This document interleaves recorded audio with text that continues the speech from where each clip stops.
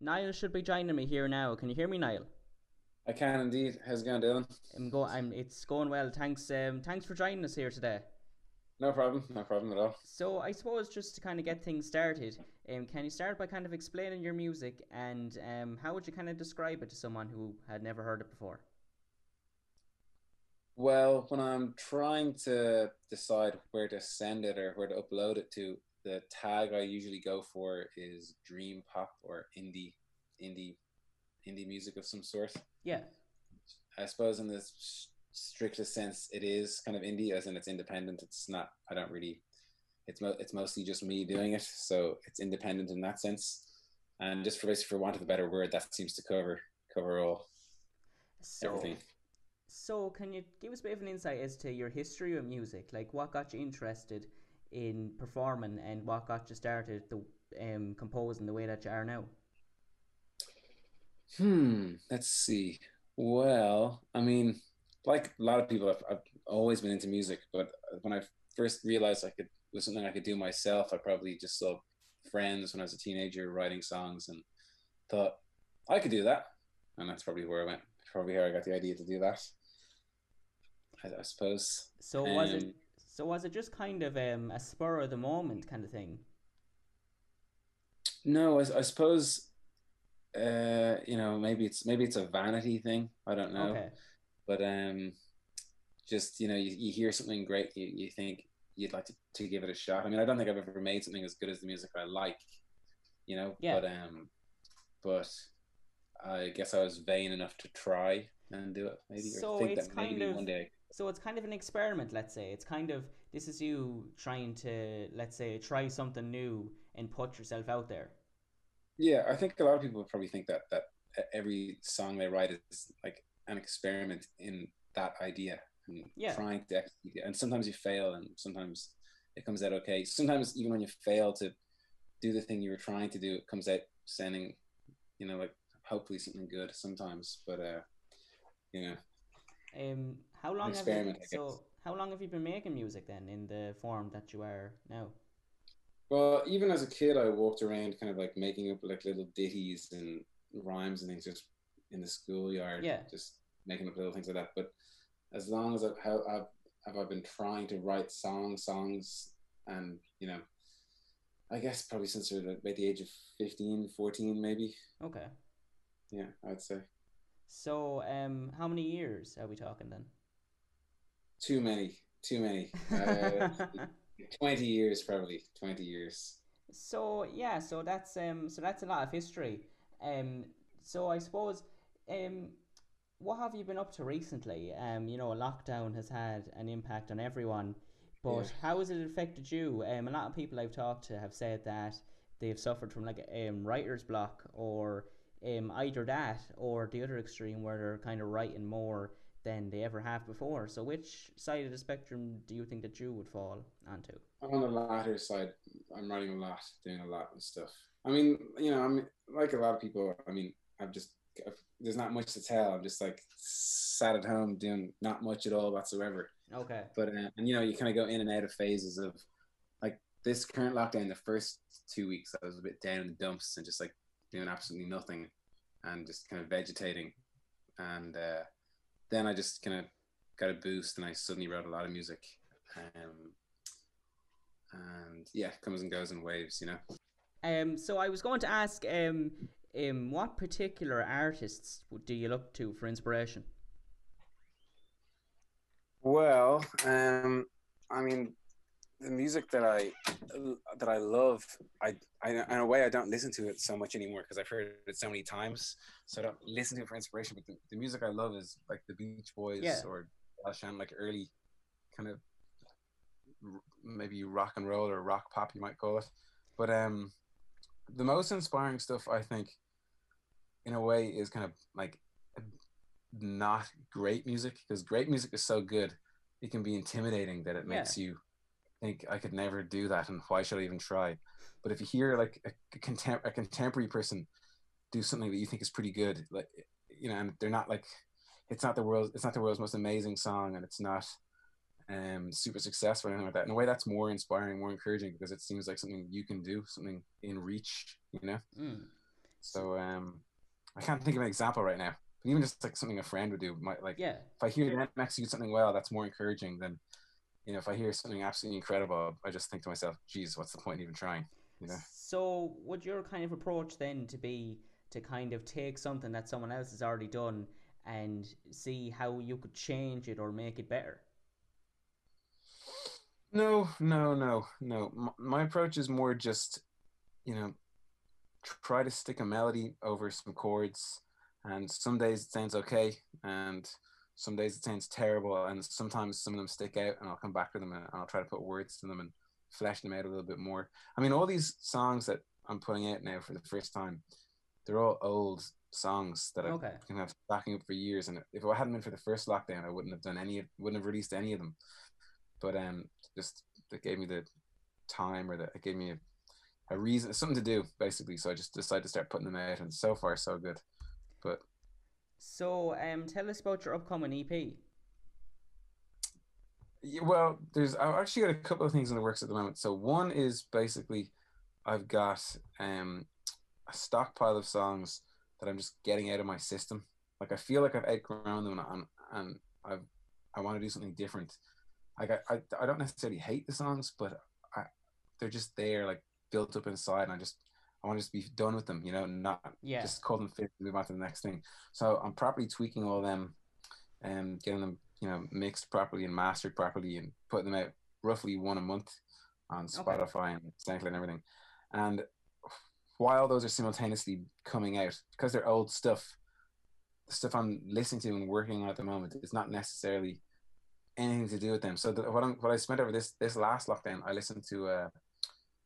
It's been a mind to listen to this for a long time, and My Bloody Valentine. I don't know if you know them. Yeah. That well, they're an Yeah. Irish band. Yeah, so I mean, like they constantly come up in like classic albums and things. So I decided to check it out, and I really liked the kind of combination of aggressive, heavy music and kind of gentle, sweet melodies. I like that kind of combination, and Mm. it's got also like a big wash of sound, which ties in a lot of music. I like that kind of blurred, like wall of sound type thing. So at the moment, I'm really into that kind of stuff, and I've been spending the last like few weeks writing a lot of that stuff, and I'm kind of excited about it, and hopefully something will come out of that. I've written a good few songs, but the stuff I'm putting out is just old stuff, one bit at a time, just to get Yeah. out of my system. Yeah, so I find that interesting actually. You're kind of saying that you want to, this is kind of old music and you want to kind of get it out of your system, let's say. Yeah. So would you consider yourself to be someone that gets, I don't want to say bored easily, but someone that wants to, that's always looking for the next big thing, let's say, that wants to move on to the next project and improve on it each time?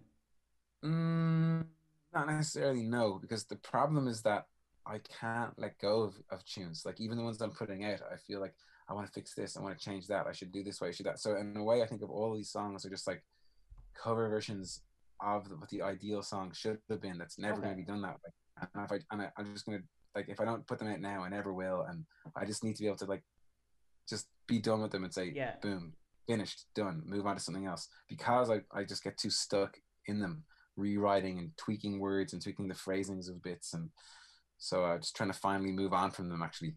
So it's more of a perfectionism kind of thing. You don't Yeah. want to Yeah.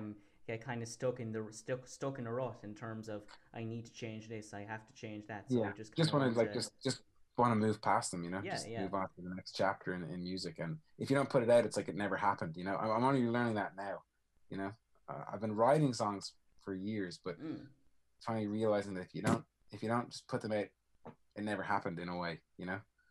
Yeah, and So, was there a particular spark that really got you to, I suppose, take things seriously and get the music out there, or was it just the thing yeah, that it's, you're it's always meant? been a plan in the back of my mind. It's always been a plan in the back of my mind. But yeah, the whole coronavirus thing, and finally having the time to do it and no excuses not to do it was definitely probably a boost.